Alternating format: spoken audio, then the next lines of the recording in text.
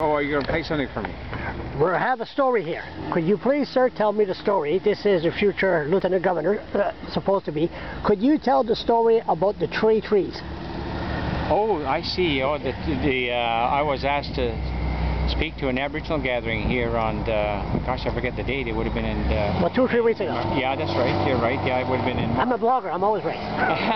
Yeah, okay. And it was, I thought I would use some material that is inspiring about information about the 3 trees, and apply that toward my own life of how you have desires and wishes and hopes and dreams of a particular thing, and they don't work out. But you go from one a way of life to another.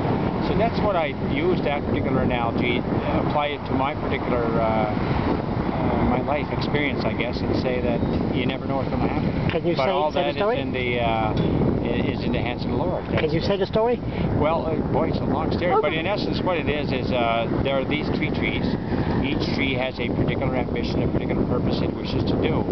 And of course, as it happens, they're all cut down and not for a particular hope that they desired.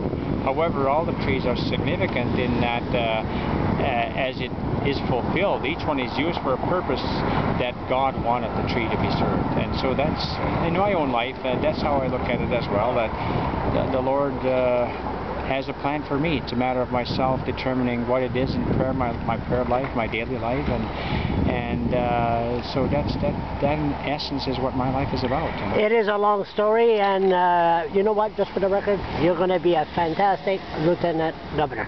Well, just for the record. For the record, well, but that's still the discretion of the Prime Minister, yeah. And I have to respect that process and see what happens. If it doesn't happen, it doesn't happen. And as I always tell friends, I said, well, I'm scheduled to retire in 20 months anyway, and so if it's the Lord's will, it'll happen. If not, that's fine.